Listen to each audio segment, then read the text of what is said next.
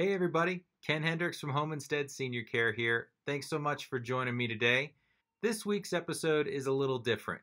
I've teamed up with a friend of mine, MelindaJoy Pattison, who's been a guest on this show before, to join her on her show that she's since launched, MJ Radio. You can find that on YouTube. The link will be in the description. But this is the interview that I had with her. We sat down last week. We talked about the upcoming End Alzheimer's New Mexico fundraiser that's going to be happening on Thursday the 24th in just a few days. We also dove into subject matter that is very fitting for her platform, being a licensed psychotherapist. We talked about mental health and coping and things of that nature. Hope you all enjoy and have a great week. An online event that is a variety show. We're calling it the End Alzheimer's New Mexico Variety Show. It's going to be on Thursday, September 24th in the evening at 7 p.m. And there's going to be comedy, music, dance performance, and I'm having all sorts of fun going around and filming, social distancing, of course, but filming flamenco dancers and hula dancers and comedians, and just it's going to be a really special thing. I hope that a lot of people are able to log on. We can raise some awareness around Alzheimer's and dementia, how it affects New Mexicans in particular. And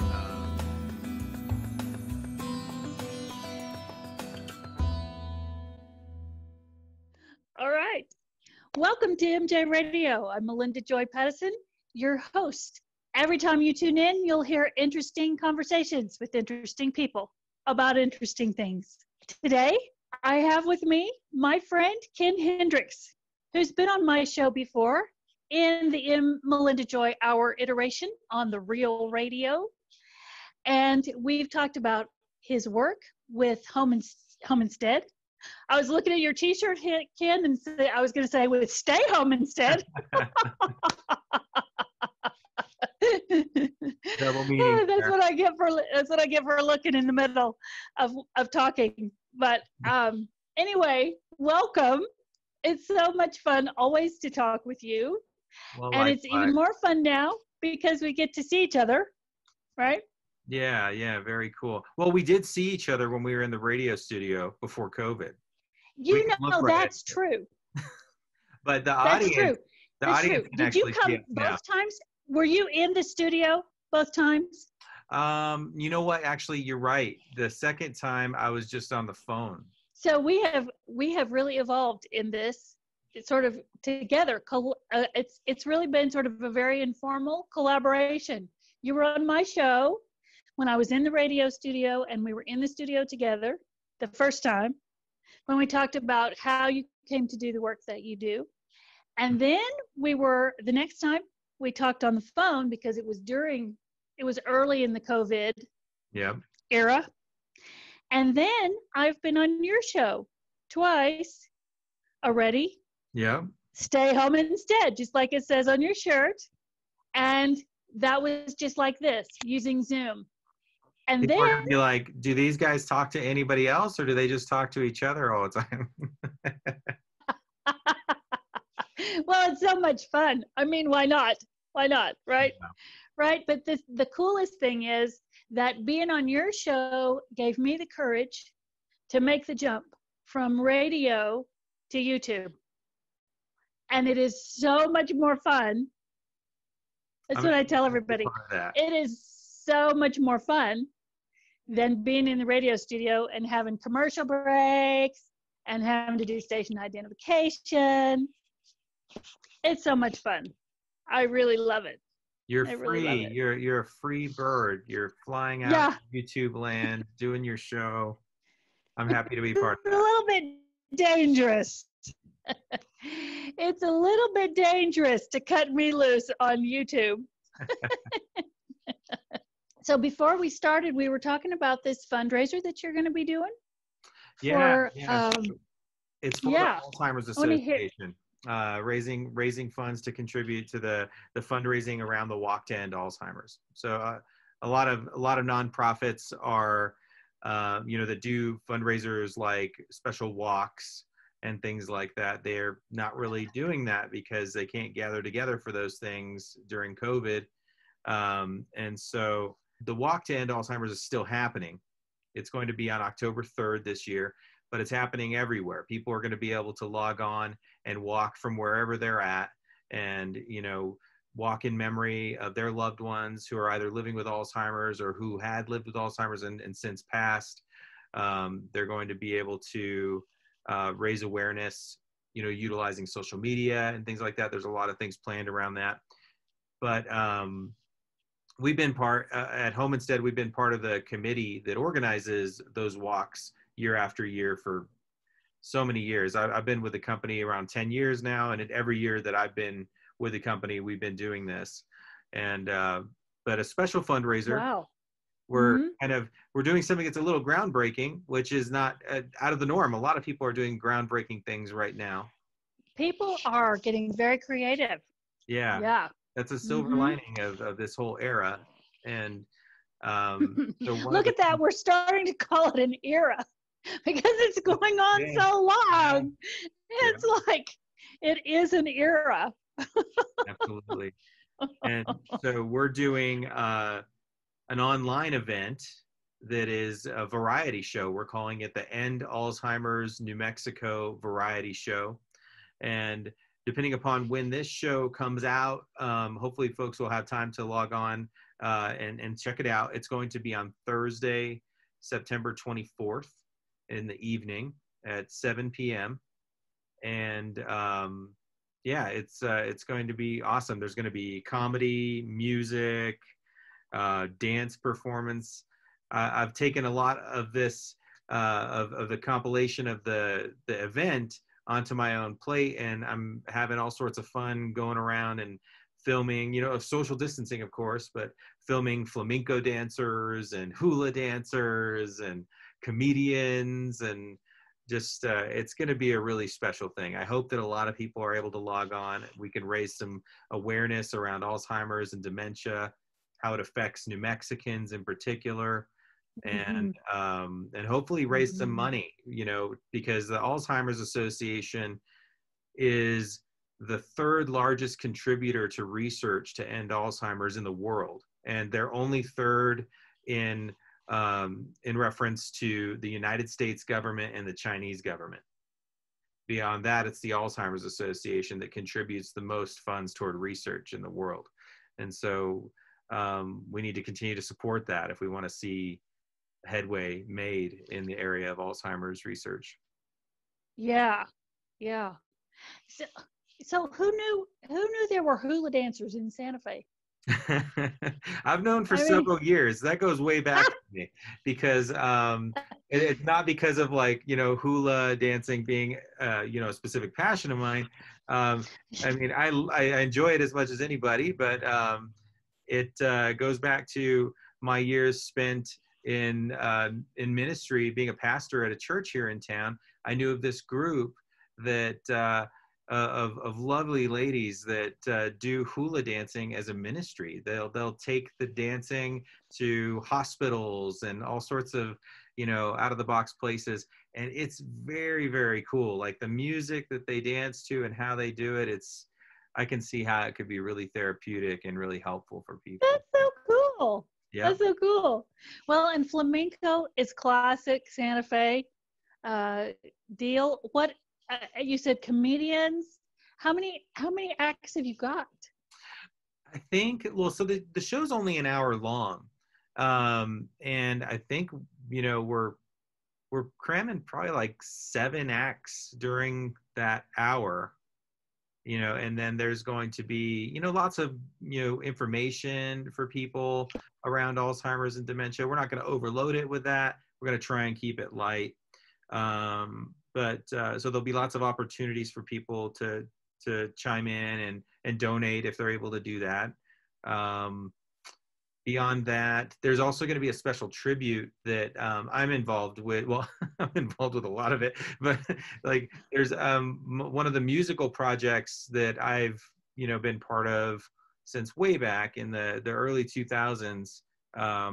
We are taking a cover version that we did of a song from one of the bands that we're really influenced by, and it's a really great song that fits well with a tribute that we're going to be doing, where we're going to be taking pictures and video of people and their loved ones who are living with the effects of Alzheimer's, and we're going to put that into the music video as a special tribute. And so I'm excited about seeing that. Wow. Yeah. So like 7 acts, it's an hour long. And where is it? Where? How do people Yeah. So plug in? people are it's going to be on the main page of the Santa Fe, New Mexican website. So Okay. that's one place that they're going to be able to see it. They'll also be able to see it shared to social media resources like pages like Home Instead's page. But I guess the best way to, if you search Home Instead Santa Fe on like Facebook or whatever, you'll see in our recent posts that we've shared the event. You can click reminders on Eventbrite. We're going to be getting the word out really heavily over the next week to 2 weeks before the event. So I think that it'll be hard probably for folks to not see it if they're interested. But if they search, Well, I'm thinking this is like next week. it is, right? Yeah, it is. Don't remind me. Already. That's stressing. Whoops. Sorry. I mean, yeah, when you said the date, I started doing some math here in my head, and this is like next week. And then September's over. Right? Stop it. Goodness. Stop it. Wow. I don't know what's happening here. So you're actually part of one of the acts. I am. Yeah. Uh-huh. Yeah, one of my old the style of music we used to play, and it's kind of like we haven't done a lot with this act since the early 2000s.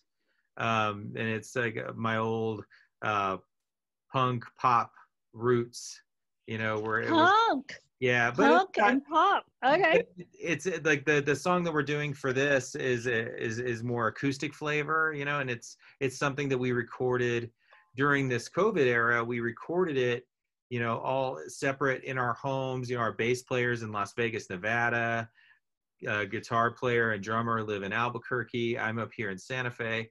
We all recorded our individual parts and did the video to it, and then I just put it all together. So we weren't even in the same room at any point.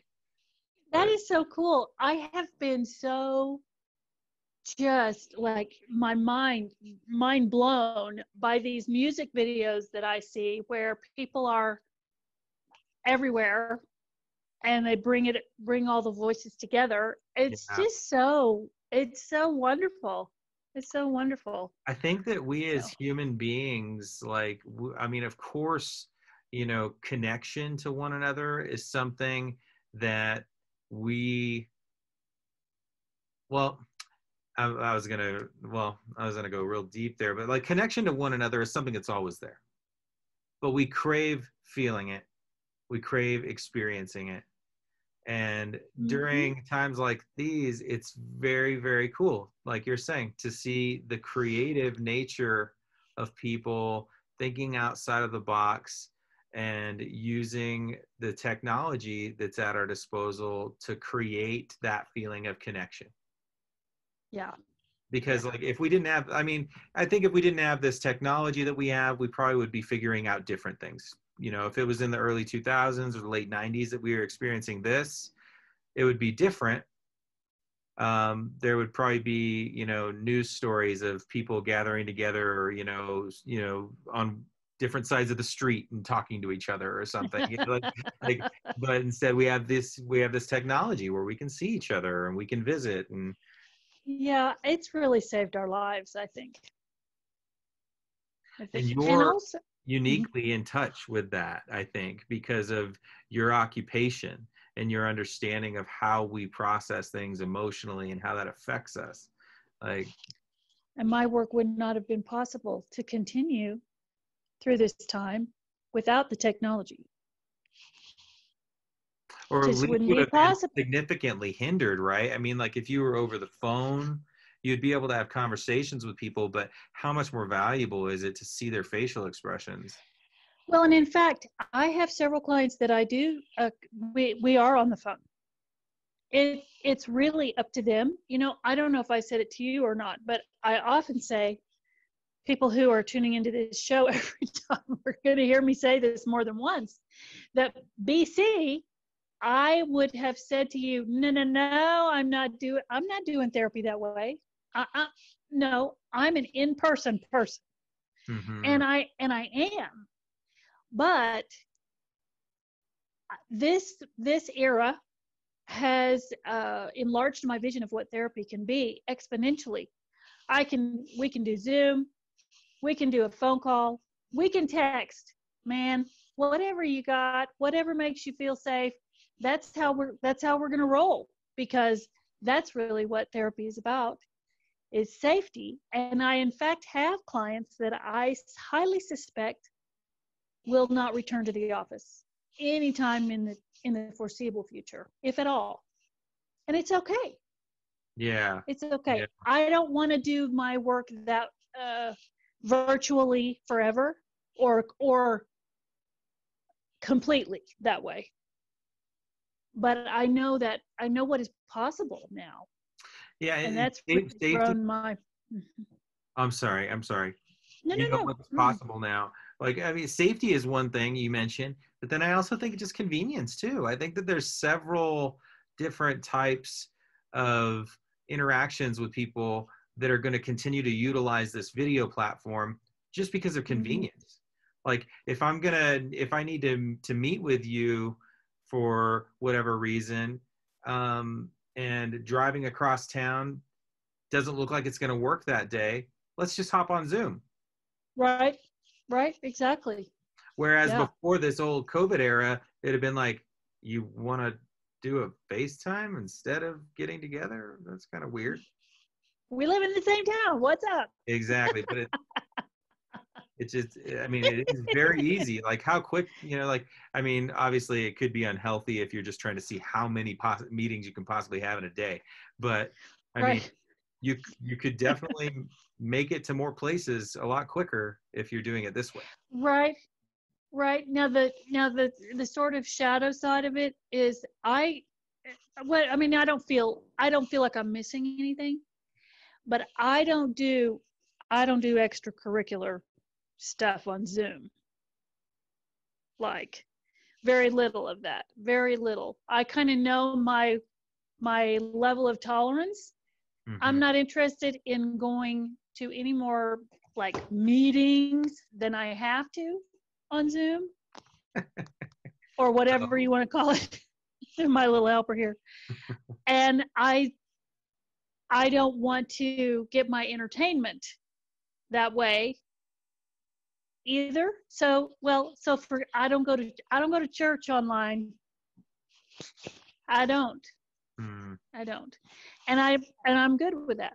I'm good with that. So what I'm trying to say, I think, is that most of the media time is reserved for my clients, and my really, really close relationships.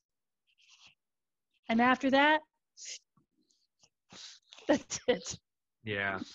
Yeah, That's it. there's a certain type of fatigue that we're kind of running into as a culture. You're hearing a lot of people talk about that comes Mm-hmm. from, I think, the overload of looking at a screen and trying to interact Mm-hmm. with people that way.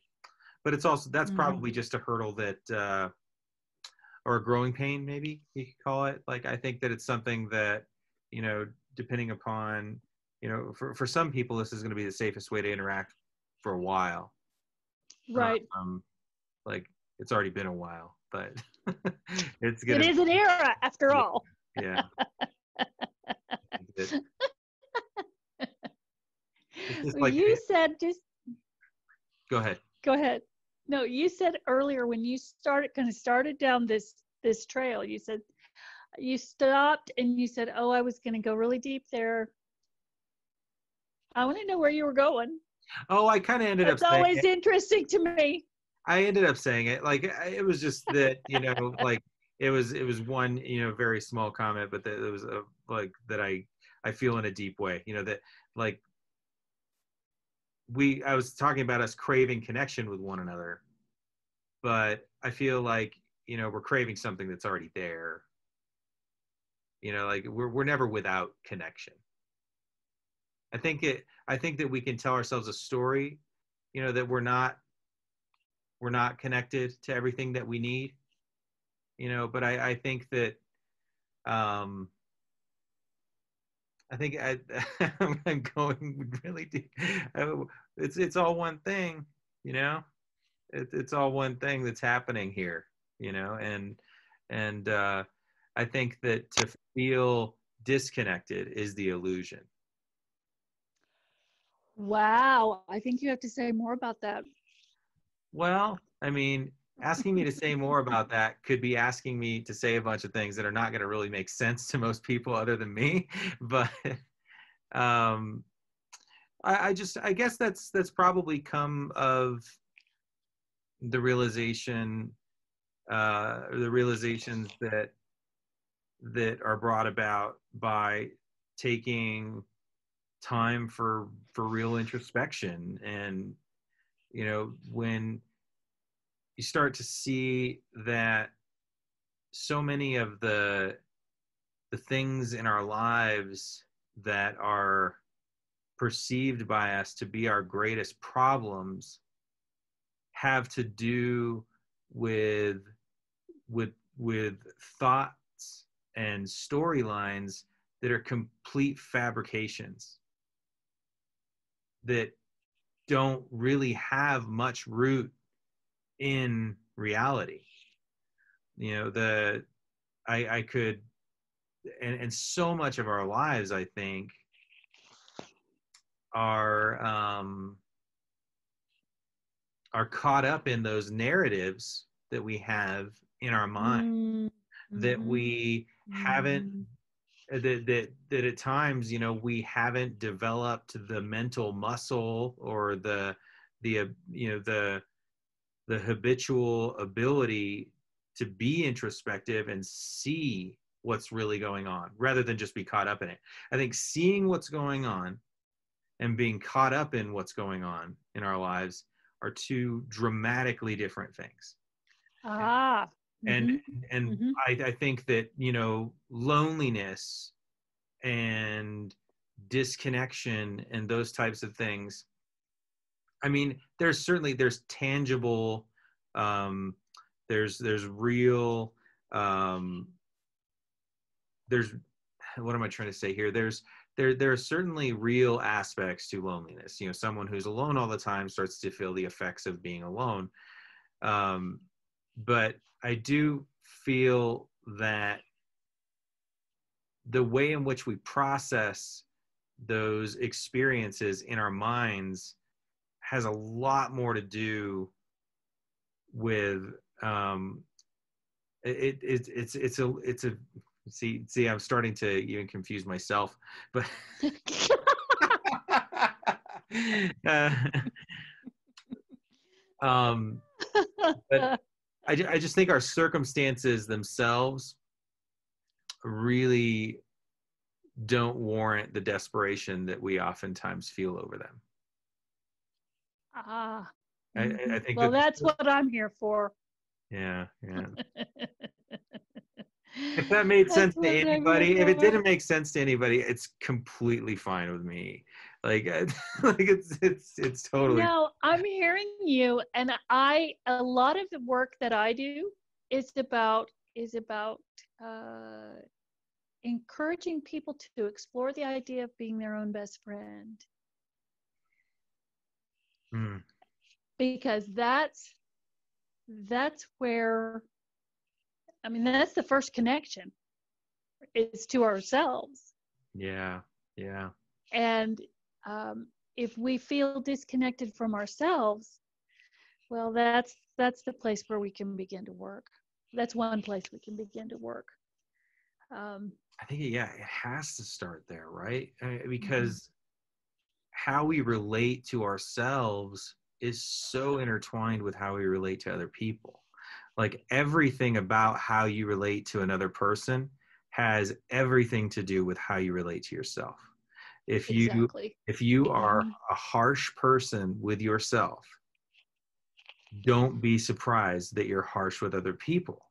Mm-hmm. And like everything that Mm-hmm. we see in other people is interpreted by what we've experienced within ourselves. Right. It's Right. all part of it. Yeah, like Yeah. I think that, the things that we struggle the most with in other people are the things that we're hardest on ourselves about. And when we start to, if we can work towards being our own best friend, like I think that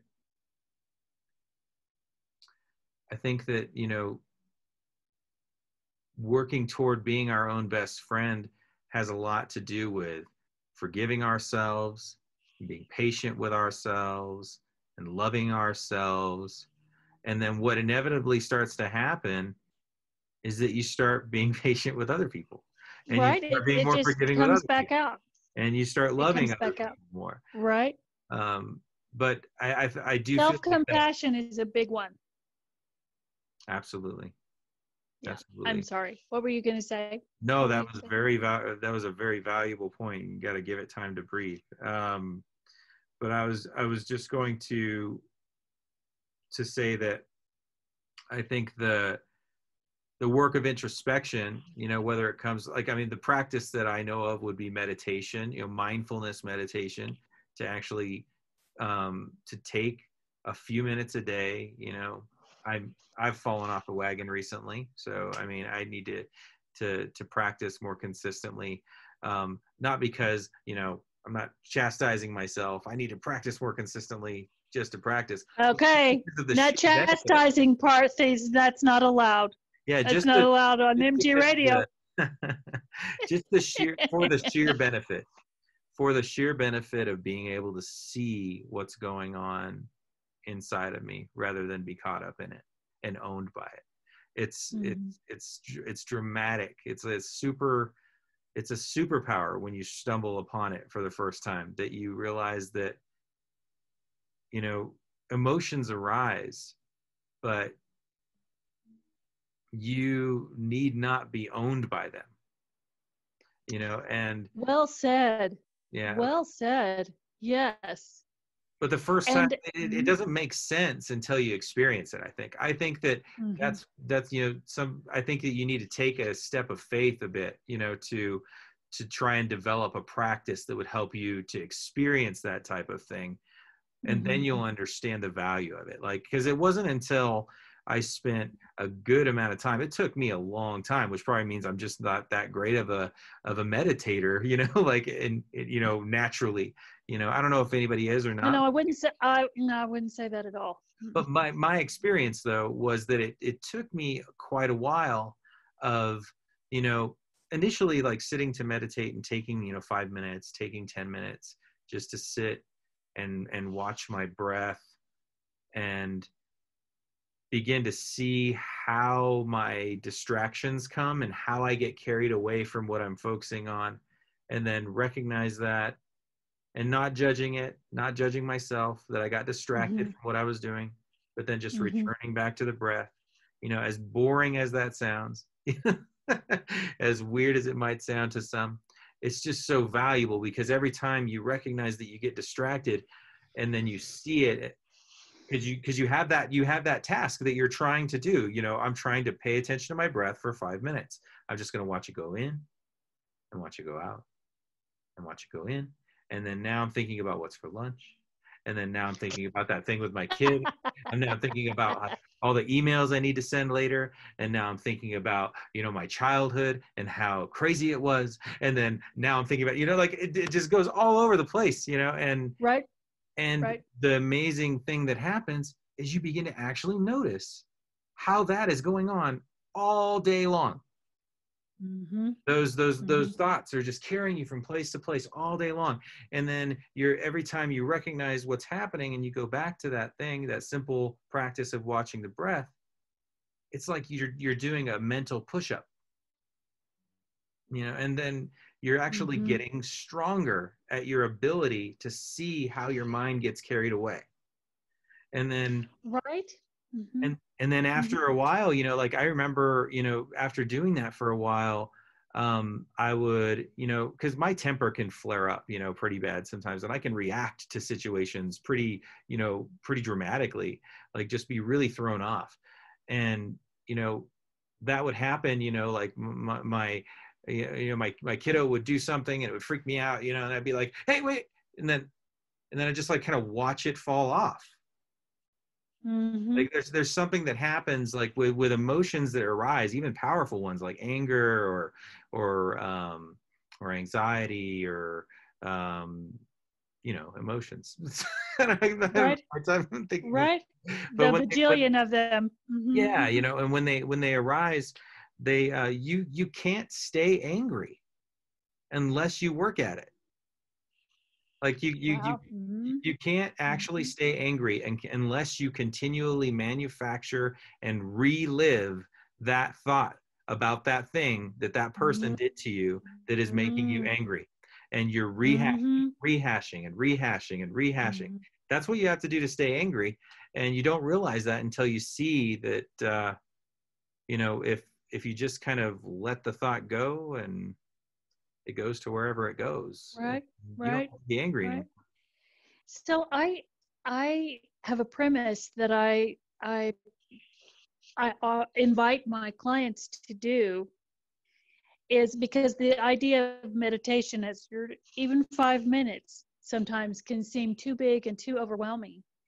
And so the idea that I offer is that if at any point in your day you can give yourself, if you can pause, just a pause, just a moment is a start, and it's Yeah. significant, Yeah, because absolutely. if you pause, you're not running on remote control, right? And so if you just pause, it's good. Hmm. Yeah, like just like, when you're walking from your car to your office, if you can remember even once a day just to feel how the bottom of your feet feel. Mm-hmm. Oh yeah, how they feel on the ground, Yeah. right? Yeah. But any moment of a pause can get you out of your head and into your body. And if you start giving yourself those opportunities, it will it will it'll happen more. It'll happen more, and you'll build your muscle, like you're saying.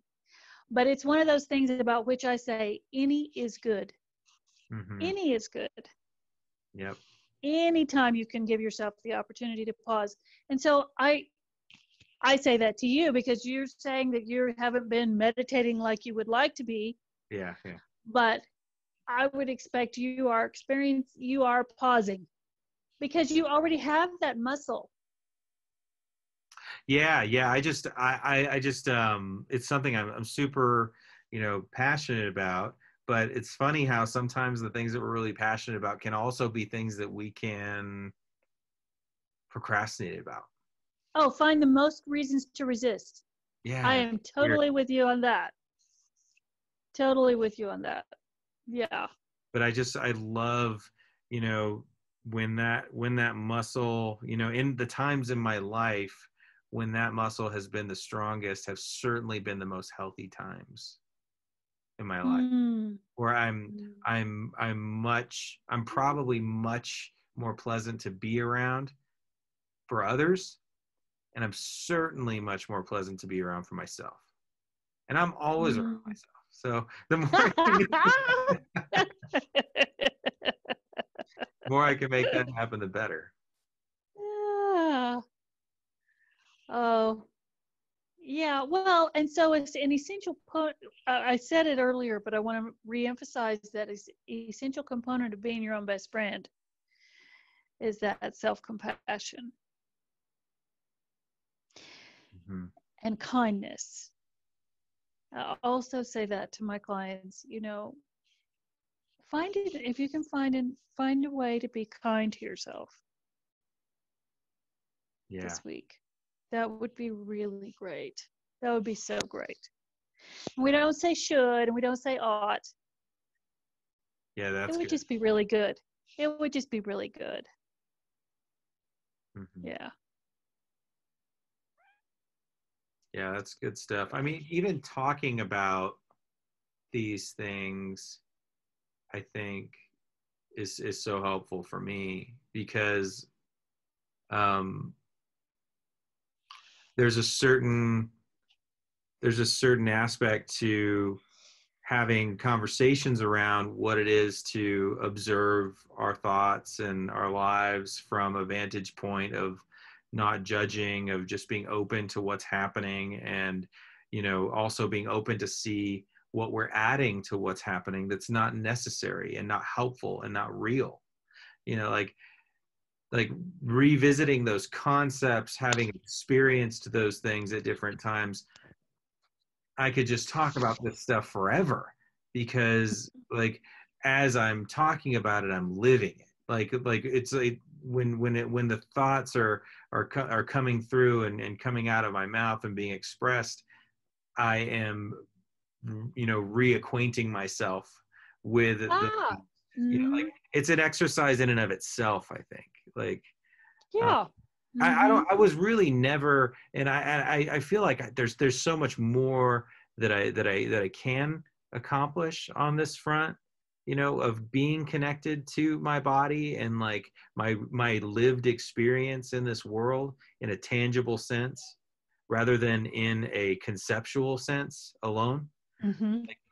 But but a few years ago, I remember earlier on in the practice of trying to do these things that I realized I was so disconnected from my body, like so disconnected. Like I remember sitting in this very room in a chair in here, meditating, and I feel like it's the first time I've felt my lips touching one another.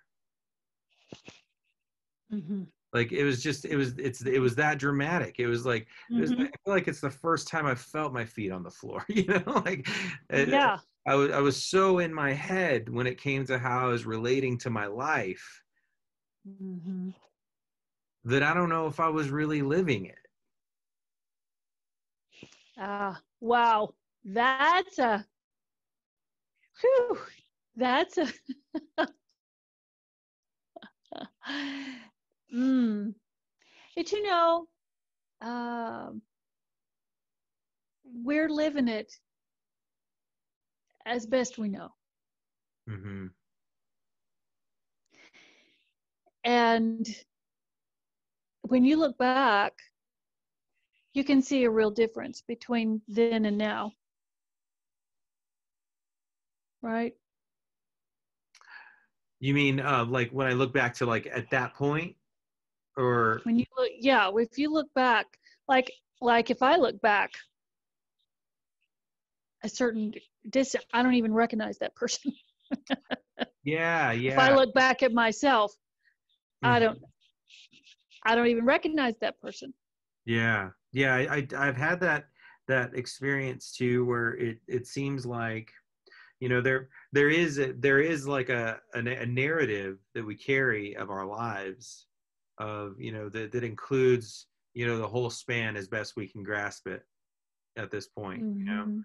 Um, but it does certainly feel like like I drive by like a place that I used to live 20 years ago, or I um, I drive by my elementary school, or something like that, or I think of a time where I was in a different career, and it definitely has like my lived experience is almost as if that was a different person or a different lifetime, like it was. Mm-hmm. And Mm-hmm. but I don't know if that has to do with rejecting things or eras of my past, or if it just has to do with being in touch with the fact that impermanence is real. That's our lived experience. And and yesterday is as dead and gone as Abraham Lincoln. It is gone. The only thing that's happening right now is now. And like, and not, I think that like sometimes thinking about that concept can be uncomfortable for people, because we have this desire for whatever reason to hold on to pieces of our lives. And that's an impossible task. And so it definitely flies in the face of that desire when it comes to holding on to pieces of eras of our lives as though we can carry them with us in some way, because we can't. Like, all we can ever have and experience is what's happening right now. And I think that getting in touch with that to a place where you can experience the beauty of it, the beauty of the change, the beauty of the evolution, the beauty of the impermanence of our experience, and accept that, like, it's very freeing. I think that, like, to the degree that we can grasp and accept that experience in our lives is the degree to which we can experience dramatic freedom and really not be attached to things that we're never going to be able to hold on to anyway.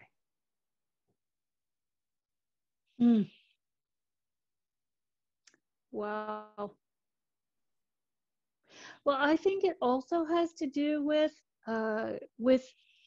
growth. So, and with that peeling off of the layers of the things that we have, the armor that we have put on from a very early time in order to survive in the world in which we grew up in. And so as we're able to partake of this introspection, to grow, find ways to grow, I feel like that we're growing into that person that we always have been, but that we had to protect for whatever reason. And there's so many reasons, traumas and difficulties that cause us to put on those armors to survive in the world.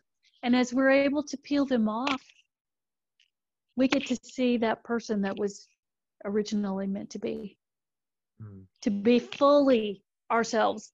And I think that whatever tradition, religious tradition, person is has, I think you can still resonate to the idea that a person fully alive, the glory of God is a person fully alive. And to be fully alive is to find the fullest expression of yourself. Yeah, I like that. Yeah. So when you look back and like, I don't know who that person is. Well, let me introduce you to Ken.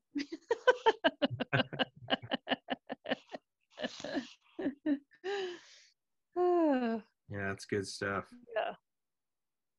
Yeah. So you wanted to go deep? We did. We went deep. Right. This is great conversation. Yeah. You feel like that's enough deep conversation for today? I don't even know what time it is. It's about 12:30. I feel great. I think like that this is good. Yeah, we touched on some really cool stuff. I feel like I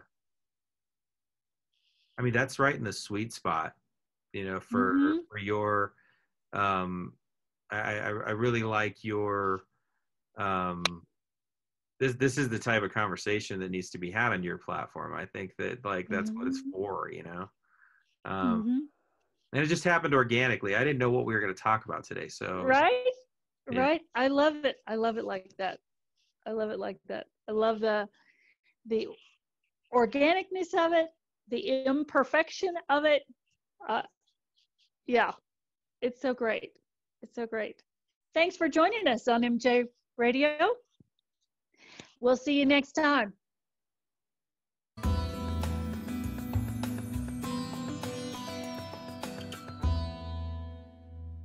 I know one thing. I love my house. It's just home, and I love it. For over 25 years, Home Instead has helped seniors stay home. Now, staying home isn't just staying in the place they love. It's staying safe. It's essential. If your loved one needs in-home care, we're here to help. Home Instead. To us, it's personal.